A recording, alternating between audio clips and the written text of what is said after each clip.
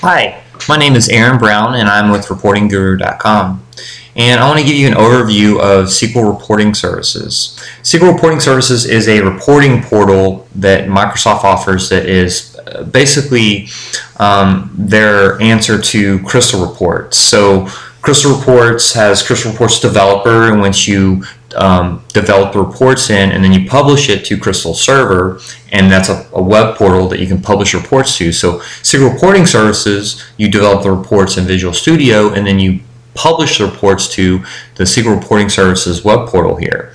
And so SQL Reporting Services comes with SQL Server 2005, SQL Server 2008, or SQL Server 2008 R2.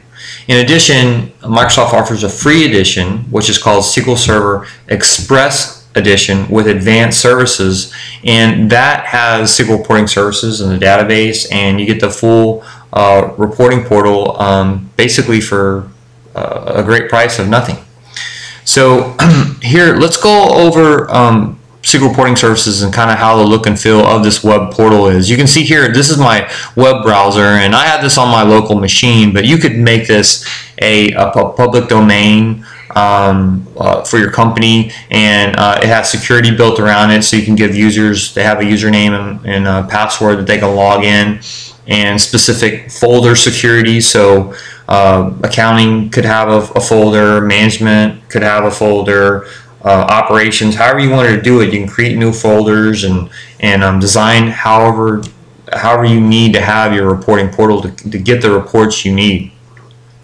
So I'm going to go in here and run a couple reports and kind of just show you how you run reports and how reports are in SQL Reporting Services. So here's an employee sales summary report, and so I'm just going to click on the report. The parameters here, or the filters at the top, are just defaulted. So this is for November. If I want to choose December, I can choose it and then run my report, and you can see the report regenerates there after I choose, or I could choose a specific employee. Whatever I want to do. These are all can be completely customized, so you can set your filters or your parameters however you like, and then you can hide that bar even if you want. And so what's nice too about this, you got pagination where you can go from page to page. You can zoom in, zoom out on your report. You have a find section, and then you can export it, and this is really great in the fact that you can export your report to like a PDF, an Excel file, a Word file, CSV.